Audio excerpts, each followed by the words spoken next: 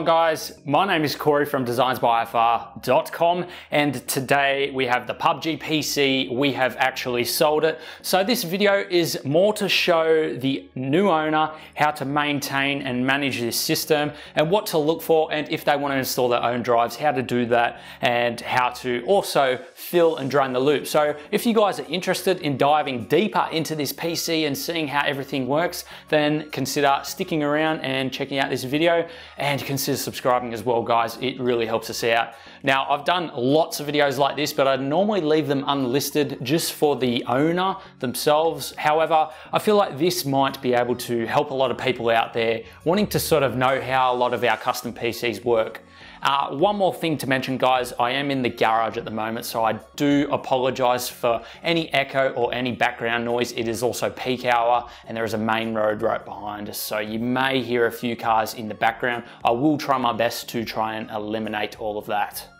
So to begin with, we do have the tree made of balsa wood. Now this is a bit fragile. I do have a loose branch up here, which I will fix before this is all sent out. Now this video is also to sort of show that the build is in good working condition before I send it out. It acts as, say, an insurance policy for me, because I have been done before where the buyer has said that the PC is completely destroyed and basically contacted PayPal, got their money back, and I'm left out of pocket about $5 grand. So this has happened before and I don't want that to happen again. So I am doing this for insurance purposes, as well as to show the buyer how to actually maintain this system.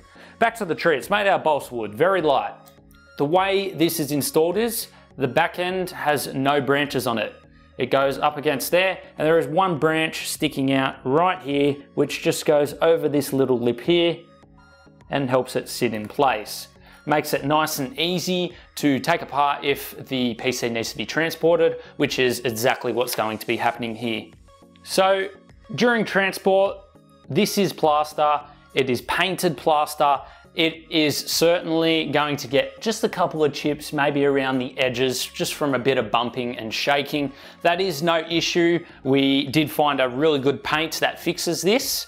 So for about $2 from Bunnings, you go to their paint section, and in the art section, you go for a burnt umber. Grab a small paintbrush and just dab it over those parts that have the paint sort of chipped off a tiny bit, and that fixes it right up. You can't even see that I've put any of that on there. It blends in so well, so I'd certainly go for some of that. I've also freshened up the paint job on here a bit as well, so you might see it looking a lot more vibrant and a lot fresher. I put a bit of green scatter over it just to freshen that up as well, and cleaned it up a bit for you as well. I want it to look as brand new as I possibly can for you, especially since you are paying a big amount for something like this.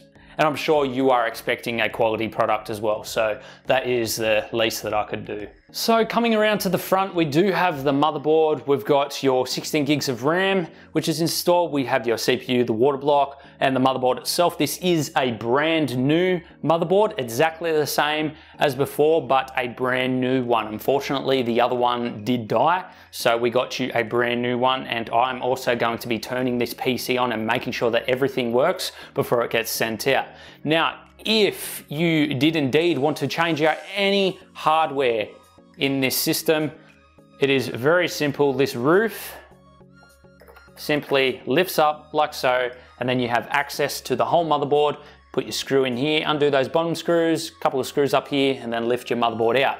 Very, very simple. Then just once that's done, there's a little acrylic lip here, holds this thing in place. So you'll push that back in like so, and it'll just rest on the top there.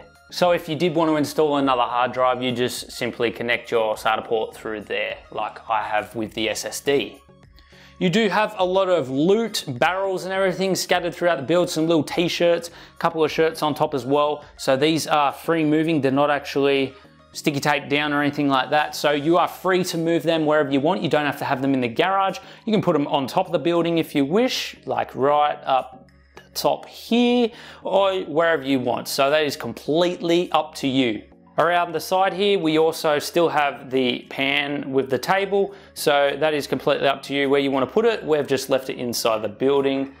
We think it really suits it there. And of course, we do have our little cartoon photo at the back there. Now the car down here is also free moving to a certain extent. It does have 2 wires going out, which is powering a motor to spin this wheel. So you can move it a tiny bit, but just be careful with how much you move it because you don't want to pull that motor off. If you did want to turn this motor off, simply unplug the Molex around the backside. I'll show you that in a second. So the back end of this is probably where most of your maintenance is going to be. We do have airflow through here, bringing air up into the radiator, and then the radiator has all of this little bits around here to escape all of that hot air. Now hot air does rise, so that's why we have left all of that out so that the hot air from the CPU can get out. Now this is removable as well, so you have full access to the back there, and I have this left open because I'm also going to show you how to fill and drain your reservoir. So I've got the 24 pin all set. Now the GPU and the motherboard cable, they've been zip tied down, so that's nice and cable managed. I've also left your SATA power unmanaged because just in case you want to add a hard drive, I want you to be able to pull that out nice and easy. The rest is all zip tied, nice and tidy as you can see right here. So it's only this cable left, which I will soon zip tie after I've finished all of this and then connected it onto there. I will also be giving you this so you are able to fill and drain your system with ease.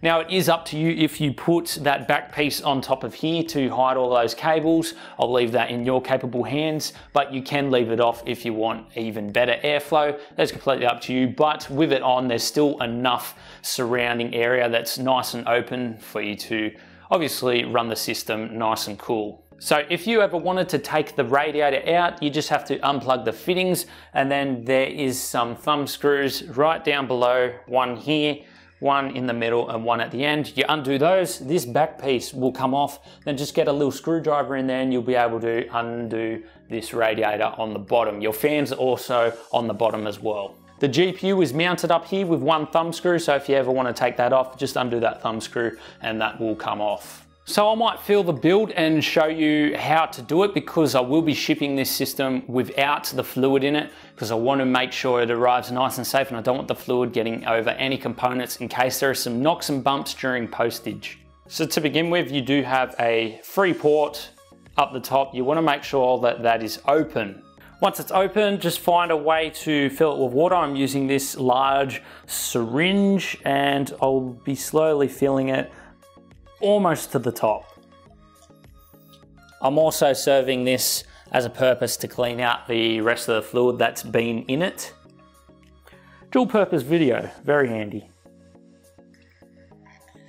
Now you can use distilled water if you like, but I would recommend adding a anti-biocide agent. You can get them from say Mayhem's or Primo Chill. I'll actually leave that in the description for you, the exact name, maybe a link to it as well if you want to purchase that. If you don't want to use distilled water and you want to use a premix fluid, by all means, you can do that. So once you've filled the reservoir to the top, I'm going to put the cap back on just in case. Normally the water won't spurt out, but I always like taking the precautions. I'm going to put the cap on just in case. Now I've got the 24 pin with this little device here. Basically it bridges the connection and allows for power without actually powering the motherboard up. So what I'm going to do is I'm going to switch on the power and I'm going to let the water go down, not all the way down, but maybe to about this ring here. So now that water's gone down again, we're going to fill it back up to the top, let that run down, and then we will turn the power on once more and let that run through. So now that all of that liquid's mixed in, you can see that it has turned purple. That's just mixed with all of the other coolant that was left in there. So we're going to try and drain that out and make this all clear for you so that when you add your brand new liquid, it will come out the color that you want. So we'll do that part off camera, but for now, I'm going to put the cap back on and we're actually going to fire up this system to show you that it actually works. One more thing before we do fire it up, I just wanted to show you that the car is still working as well. So the Molex connection plugs in like so. This is all going to be hidden underneath. Then I'll bring you around to the car so you can see the car is there. And then I will turn the power on.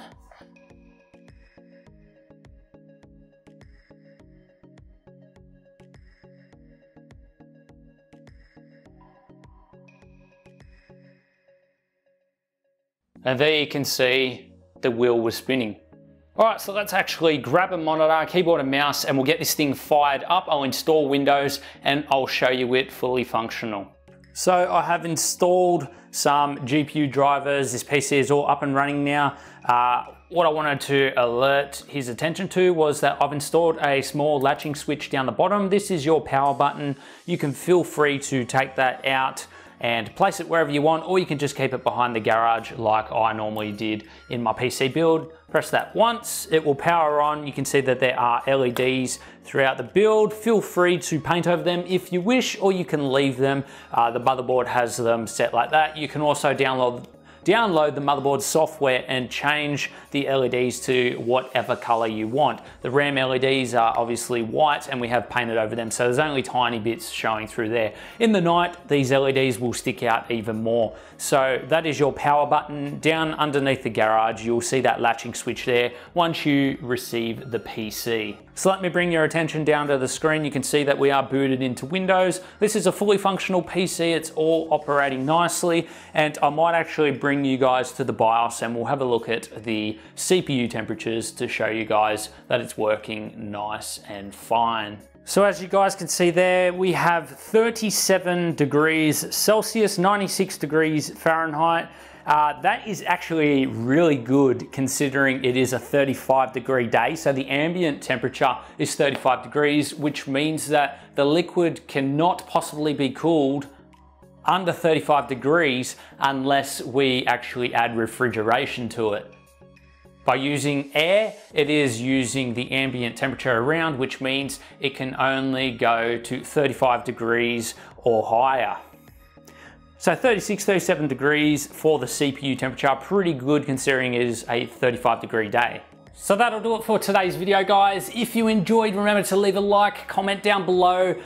If you want to see more of these videos, I'm happy to do them. Normally I do keep them unlisted just for the owner to receive this video, just to help them out here and there if they want to maintain their PC and, you know, fill it up with liquid or anything like that. One more thing I forgot to mention is at the back there is a valve system. It is very simple. I'll also leave a link down below to a video that shows you how to use it. You simply undo the fitting at the end of the nozzle, you turn the handle and the liquid will start coming out. Make sure you undo that free port that I filled the build with, and then the liquid will just come rushing out. Make sure you got a bucket or something there to catch the water as well, because you don't want it running out throughout the system. And guys, if this was useful for any of you who did watch the video, then leave a comment down below. I'd certainly like to hear your feedback, see if you did enjoy this video. We have plenty of other videos on the channel, lots of custom PCs, reviews, modding tutorials, and water cooling tutorials. So consider looking at them if you did enjoy this one.